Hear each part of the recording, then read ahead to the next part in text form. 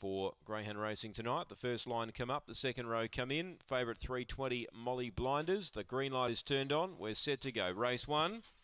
Lures running here. They're ready. Set, racing. Molly Blinders jumped away okay. No speed, Pineapple Turtle. Molly Blinders will lead and kicks away down the back. Put up 3 on Howling Hoss. Around the outside, fired up. The leader came back to them. Pineapple Turtle tried to squeeze through and got cut out. Zipping Cookie makes headway, and also Long Gully Carly taking over Howling Hoss. After it, Zipping Cookie. Howling Hoss, Zipping Cookie, then Long Gully Carly. They drive Howling Hoss. Howling Hoss from either Long Gully Carly or Zipping Cookie. Might be in that order. Not sure though. Then fired up. Pineapple Turtle again unlucky. And Molly Blinders, well, she led. And down the back, she came back to them as quickly as she got away from them. So she's ended up running last, the favourite Molly Blinders. The 2 gets the result, Howling Hoss. Number 2 for Shelley Tringrove. Takes it out.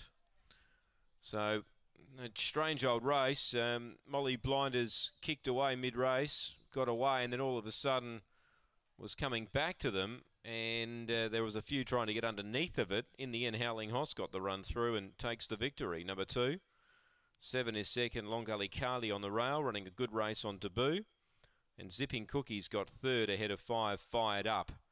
2, 7, 4 and 5. The unlucky run was Pineapple Turtle, but he seems to find bother in most of his races lately, but he's been checked out of it at the rear with Molly Blinders.